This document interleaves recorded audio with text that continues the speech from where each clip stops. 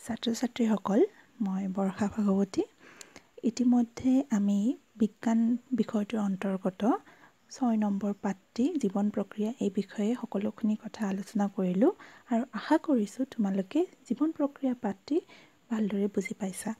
আজি আমি বিজ্ঞান তোমালোকৰ 10ম শ্ৰেণীৰ বিজ্ঞান কিতাপখনৰ প্ৰথমটো অধ্যায় ৰাসায়নিক বিক্ৰিয়া আৰু সমীকৰণ এই পাঠটো আৰম্ভ কৰিবলৈ ওলাইছোঁ। এই পাঠটো ৰসায়ন বিজ্ঞানৰ অন্তৰ্ভুক্ত হ'ব। তোমালোকে নিশ্চয় জানাই ৰসায়ন বিজ্ঞান কি বস্তু, কাৰণ ইতিমধ্যে আগৰ শ্ৰেণীবোৰত ৰসায়ন বিজ্ঞানৰ বেলেগ বেলেগ পাঠ তোমালোকে পঢ়ি আহিছাই। তোমালোকে যদি দৈনন্দিন জীৱনত মন কৰা, আমাৰ দৈনন্দিন জীৱনত বিভিন্ন ধৰণৰ ঘটনা ঘটি থাকে। যেনেকৈ ধৰা, আমি যিবোৰ খাদ্যবস্তু বনাওঁ বা ঘৰত তোমালোকৰ মা দেউতাই যিমানবোৰ খাদ্যবস্তু বনায়, প্ৰথম অৱস্থাত আমি যেতিয়া কাটি লওঁ খাদ্যবস্তুখিনি, ধৰা আমি তৰকাৰী বনাম, তেতিয়া আমি ধৰা আলু কাটিলোঁ, বেঙেনা, ৰঙালাও, বিলাহী, ওলকবি এইবোৰ কাটিলোঁ। তেতিয়া অৱস্থাটো কেনেকুৱা থাকে, আৰু যেতিয়া তৰকাৰী বনাই উঠি পেলাই আমি যেতিয়া খাব লওঁ তেতিয়া সেইবোৰৰ অৱস্থাটো কেনেকুৱা হৈ যায়। বা ধৰা আমি এতিয়া কিবা এটা বস্তু খালোঁ, বা ৰুটি খালোঁ, ভাত খালোঁ, খাই পেলাই আমাৰ পেটত গৈ সেইখিনি হজম হয়। ইতিমধ্যে আমি জীৱন প্ৰক্ৰিয়াত পঢ়িছোঁৱে হজম কেনেকৈ হয় বা কি হৈ যায়, এই গোটেইখিনি কথা আমি পঢ়িছোঁৱে। এতিয়া হজম হৈ যোৱাৰ পাছত আমাৰ দেহৰ পৰা বেলেগ এটা অৱস্থাত সেইখিনি বস্তুখিনি বৰ্জন কৰা হয়। বা আমি যিমানখিনি দৈ গাখীৰ খাওঁ, দৈ কেনেকৈ উৎপন্ন হয় তোমালোকে নিশ্চয় জানাই, ঘৰত কেনেকৈ হয়। আমি ঘৰতো দৈ বনাব পাৰোঁ।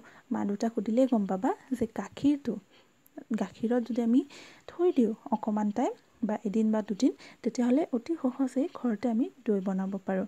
বা এৱা গাখীৰত যদি আমি অকণমান নেমু টেঙা ৰস দি দিওঁ বা কিবা ভিনেগাৰো অকণমান যদি দি দিওঁ, তেতিয়াহ'লে দৈলৈ ৰূপান্তৰিত হ'ব পাৰে।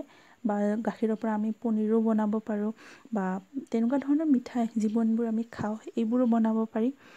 বা আমি উশাহ লওঁ, উশাহত আমি কি লওঁ তোমালোকে জানাই, আমি উশাহত অক্সিজেন গেছ লওঁ আৰু নিশাহত কাৰ্বন ডাই অক্সাইড গেছ ওলাই দিওঁ। কেনেকৈ লওঁ, কি কৰোঁ, এইখিনি কথা মই তোমালোকক ইতিমধ্যে বুজাইছিলোঁৱেই। জীৱন প্ৰক্ৰিয়া পাঠটিত অকণমান মনত কৰিবলৈ চেষ্টা কৰাচোন তোমালোকে। তাতে আমি যেতিয়া উশাহটো লওঁ, অক্সিজেনটো দেহৰ ভিতৰত প্ৰথমতে আমি ক'ত সোমাইছিলোঁ, হাওঁফাওত, আৰু হাওঁফাওৰ পৰা সেইটো তেজলৈ যায়। তেজত কাৰ্বন ডাই অক্সাইড লৈ আহে, কোনে লৈ আহে, হিমগ্ল'বিনে, আৰু হিমগ্ল'বিনে তাৰ পাছত অক্সিজেনটো ধৰি লয় আৰু কাৰ্বন ডাই অক্সাইড দি দিয়ে, আৰু তেনেকেই আমি কাৰ্বন ডাই অক্সাইডটো নাকেৰে দেহৰ বাহিৰলৈ উলিয়াই পঠাই দিওঁ। এই গোটেইবোৰ আৰু বহুত উদাহৰণ আছে। এই গোটেইবোৰতে কিবা নহয় কিবা এটা প্ৰক্ৰিয়া সংঘটিত হৈ আছে, আৰু এই প্ৰক্ৰিয়াবোৰত প্ৰথমতে যিমানবোৰ বস্তু আমি পাম, আৰু সেই প্ৰক্ৰিয়াটো শেষ হোৱাৰ পাছত যিমানবোৰ বস্তু থাকিব আমাৰ তাত, সকলোখিনি পৃথক পৃথক হ'ব। হয়তো সেইটোৰ ৰং বেলেগ হ'ব পাৰে, বা তাৰ উষ্ণতা বেলেগ হ'ব পাৰে। মানে আগতে ধৰা কম তাপ আছিল, পিছতকৈ বেছি তাপ হৈ গ'ল, বা আগতে বেছি তাপ আছিল পিছতকৈ কম তাপ হৈ গ'ল, বা আগতে বস্তুটো গোটা আছিল পিছতকৈ জুলীয়া হৈ গ'ল, বা কিবা এটা বেলেগ অৱস্থাত আছিলে, অৱস্থাটোৰো সাল সলনি হৈ গ'ল। এই গোটেইবোৰ প্ৰক্ৰিয়াতে এই বস্তুবোৰ হোৱা আমি দেখা পাওঁ। এনেকুৱা ধৰণৰ জীৱনবোৰ আমাৰ প্ৰক্ৰিয়া থাকে, যোনবোৰ প্ৰক্ৰিয়াত প্ৰথমতে কিছুমান আমি পদাৰ্থ ব্যৱহাৰ কৰি, এটা বা ততোধিক যদি আমি পদাৰ্থ ব্যৱহাৰ কৰোঁ, আৰু তাৰ পৰা কিবা এটা প্ৰক্ৰিয়াৰ সহায়ত অন্য নতুন এবিধ বা এটাতকৈ বেছিও হ'ব পাৰে বা দুটাও হ'ব পাৰে, তেনেকুৱা নতুন কিবা পদাৰ্থ আমি উৎপন্ন কৰিব পাৰোঁ।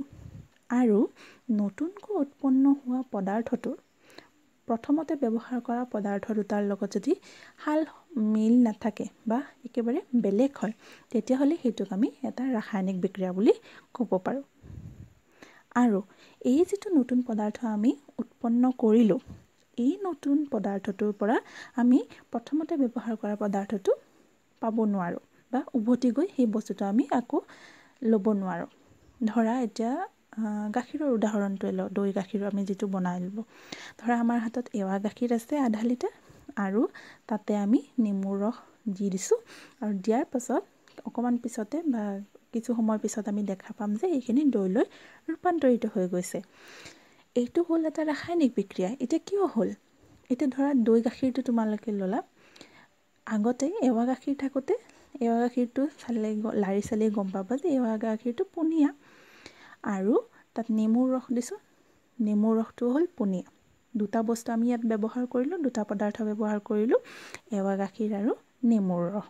ঠিক আছে, এতিয়া এই দুটা লগাই দিছোঁ, একেলগে মিহলি কৰিব দিছোঁ। তাৰ পাছত কিছু সময়ৰ পাছত এইখিনি গোটেইখিনি লাগি দৈলৈ ৰূপান্তৰিত হ'ব। এতিয়া দৈখিনি যদি আমি লাৰি চাওঁ, যদি ভালদৰে হৈ যায়, ঠিকমতে যদি আমাৰ পৰিমাণটো ঠিকে থাকে, তেতিয়াহ'লে দৈটো একেবাৰে থপথপীয়া হ'ব, মানে অকণমান ডাঠ হ'ব, একদম পানীৰ নিচিনা হৈ নাথাকে। তোমালোকে জানাই দৈ কেনেকুৱা। গতিকে আৰু যদি খায়ো চাওঁ, এৱা গাখীৰটো সোৱাদটো আৰু দৈ গাখীৰৰ সোৱাদটো সম্পূৰ্ণ বেলেগ বেলেগ হয়। এতিয়া যদি মই তোমালোকক কওঁ যে তোমালোকে দৈ গাখীৰৰ পৰা সেই এৱা গাখীৰ আৰু মোক নেমুৰ ৰসটো বনাই দিব লাগে, তোমালোকে পাৰিবানে? নিশ্চয়কৈ নোৱাৰা, হয়নে নহয়? আমি সেইটো বনাবই নোৱাৰোঁ। কিন্তু এতিয়া যদি মই কওঁ যে তোমালোকে এটা পেকেটত কিছুমান পাথৰ আছে আৰু অকণমান চেনি আছে, গোটেইখিনি একেলগে মিহলি কৰি দিয়া। ঠিক আছে, আৰু মিহলি কৰি দিলোঁ, ময়ে বাৰু মিহলি কৰি দিলোঁ, আৰু মই মিহলি কৰি দিয়াৰ পিছত তোমালোকক সেইখিনি পৃথক কৰিবলৈ দিলোঁ। তোমালোকে ভালদৰে চেনি আৰু পাথৰখিনি পৃথক কৰি উলিয়ালা। যদি সেইটো ফালে চাওঁ, সেইটো এটা প্ৰক্ৰিয়া আছিলে। তাতেও আমি কিবা বস্তু মিহলি কৰাইছিলোঁ। তাতে মই কি মিহলি কৰালোঁ? পিছৰ যিটো উদাহৰণ দিলোঁ, তাতে মই চেনি আৰু পাথৰ বা শিল মিহলি কৰালোঁ। ঠিক আছে, মিহলি কৰাৰ পাছত মই তোমালোকক ক'লোঁ যে আকৌ মই যেনেকৈ দুটা পৃথক পৃথককৈ আনিছিলোঁ, চেনিটো বেলেগকৈ আনিছিলোঁ আৰু পাথৰটো বেলেগকৈ আনিছিলোঁ, সেই দুটা আকৌ মোক আগৰ অৱস্থালৈকে বেলেগ বেলেগকৈ ঘূৰাই দিব লাগে। তেতিয়া তোমালোকে এইখিনি আকৌ লাহে লাহে লাহে লাহে চাই চিতি আঙুলিৰে পৃথক কৰি উলিয়াব পাৰিলা। সেইটো অৱস্থাত কি কৰিলোঁ, আমি পুনৰাই যি দুটা বস্তু ব্যৱহাৰ কৰি নতুন বস্তুটো বনাইছিলোঁ, সেইটো আকৌ ঘূৰাই পাইছিলোঁ।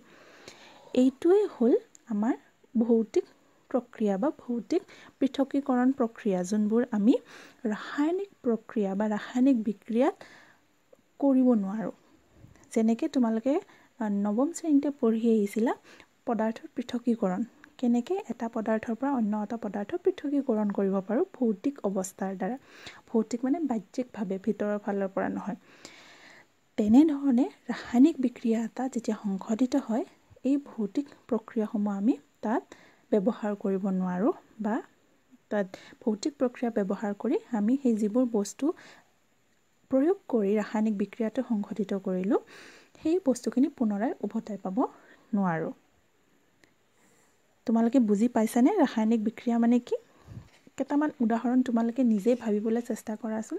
তোমালোকৰ চাৰিওফালে যিমানবোৰ ৰাসায়নিক বিক্ৰিয়া সংঘটিত হৈ আছে, আমি জীৱন প্ৰক্ৰিয়া পাঠটোতে যথেষ্টখিনি ৰাসায়নিক বিক্ৰিয়া পঢ়িছিলোঁ। আমি যে পৰিপুষ্টিত পঢ়িছিলোঁ উদ্ভিদৰ শ্বসন বা উদ্ভিদৰ পৰিপুষ্টি কেনেকৈ হয়, কেনেকৈ হৈছিলে, সালোক সংশ্লেষণ প্ৰক্ৰিয়াৰে হোৱা নাছিল জানো?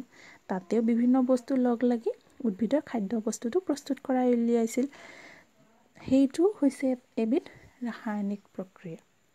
গতিকে এতিয়া যদি মই তোমালোকক বেলেগ বেলেগ অৱস্থা কিছুমানৰ কথা কওঁ, এতিয়া তোমালোকে ছাত্ৰ ছাত্ৰীসকল গম পাবানে কেতিয়া ৰাসায়নিক বিক্ৰিয়া সংঘটিত হৈছে বা কেতিয়া ৰাসায়নিক বিক্ৰিয়া সংঘটিত হোৱা নাই?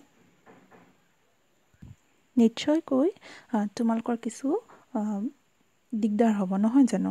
গতিকে ৰাসায়নিক বিক্ৰিয়া এটা যেতিয়া সংঘটিত হয়, তেতিয়া কেতবোৰ বস্তু সাল সলনি হয়। কি হয় এইকেইটা মই তোমালোকক কৈ দিছোঁ। এই বস্তুকেইটা যেতিয়াই হ'ব, তেতিয়া আমি গম পাম যে তাত এটা ৰাসায়নিক বিক্ৰিয়া সংঘটিত হৈছে। যেনেকৈ অৱস্থাৰ পৰিৱৰ্তন, যেতিয়াই এটা ৰাসায়নিক বিক্ৰিয়াৰ সংঘটিত হ'ব, তেতিয়াই এই পদাৰ্থসমূহৰ অৱস্থাৰ সাল সলনি হ'ব।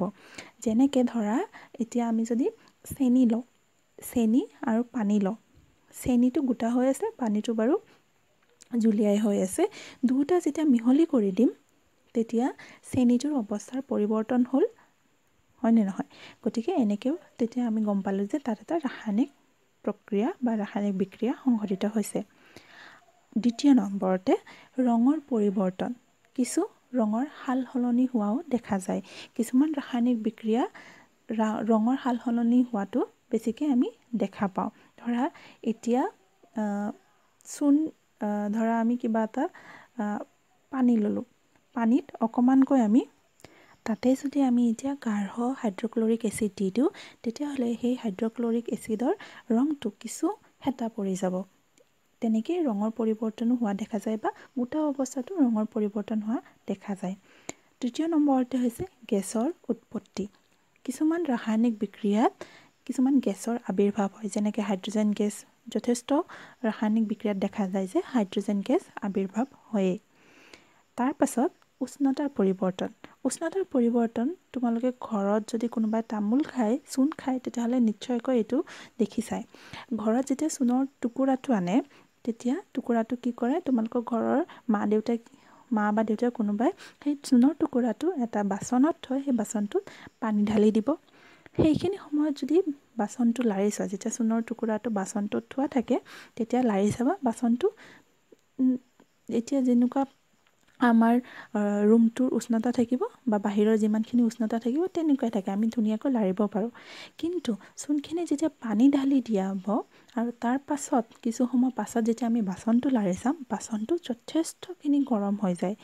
মানে তাত উষ্ণতাৰ পৰিৱৰ্তন হৈছে। তাত কম তাপৰ পৰা বেছি তাপলৈ উষ্ণতাৰ সালসলনি হৈছে। আৰু এইটোৱে হৈছে এটা ৰাসায়নিক বিক্ৰিয়াৰ সংকেত বা এটা আমাক জনাইছে যে তাত কিবা এটা ৰাসায়নিক বিক্ৰিয়া সংঘটিত হৈছে। এতিয়া ছাত্ৰ ছাত্ৰীসকল, নিশ্চয়কৈ তোমালোকে ৰাসায়নিক বিক্ৰিয়া এটা কেতিয়া সংঘটিত হয় গম পাবা। কি ক'লোঁ মই, কেনেধৰণে আমি ৰাসায়নিক বিক্ৰিয়া সংঘটিত হৈছে নে নাই সেইটো নিৰ্ণয় কৰিব পাৰোঁ। 1 নম্বৰতে হৈছে অৱস্থাৰ পৰিৱৰ্তন, 2 নম্বৰ ৰঙৰ পৰিৱৰ্তন, 3 নম্বৰ গেছৰ উৎপত্তি আৰু 4ৰ্থতে হৈছে উষ্ণতাৰ পৰিৱৰ্তন। এইকেইটা অতি ভালদৰে তোমালোকে মনত ৰাখিবা আৰু এনেধৰণে আমি এটা ৰাসায়নিক বিক্ৰিয়া ঘটিছে নে নাই অতি সহজে নিৰ্ণয় কৰিব পাৰোঁ। এতিয়া এই যদি ৰাসায়নিক বিক্ৰিয়াসমূহ আমি কাৰোবাক বুজাব লাগে বা ক'ব লাগে, তেতিয়া আমি ইমান লম্বাকৈ আমি বহলাই বৰ্ণনা কৰি থাকিব নোৱাৰোঁ। বা এই ৰাসায়নিক বিক্ৰিয়াসমূহক যদি অনবৰতে প্ৰতিবাৰে আমি ইমান দীঘলকৈ বৰ্ণনা কৰিব লগা হয়, আমাৰ বাবেও কিছু অসুবিধাৰ সৃষ্টি হ'ব। সেয়েহে যেনেকৈ আমি গণিতত অতি সহজে কিছুমান সমীকৰণ ব্যৱহাৰ কৰি এটা অৱস্থা চুটিকৈ লিখিব পাৰোঁ, তেনেকৈ ৰাসায়নিক বিক্ৰিয়াসমূহো আমি অতি সহজে অতি চুটিকৈ কিছুমান সমীকৰণৰ সহায়ত উপস্থাপন কৰিব পাৰোঁ। আৰু সেইবোৰকে ৰাসায়নিক সমীকৰণ বুলি কোৱা হয়। ৰাসায়নিক সমীকৰণ কি হয়, কেনেকৈ লিখে, কেনেকৈ তাক আমি বনাব পাৰিম, এই সকলোখিনি কথা মই দ্বিতীয় এদিন বা ইয়াৰ পিছৰ দিনা তোমালোকৰ লগত আলোচনা কৰিম।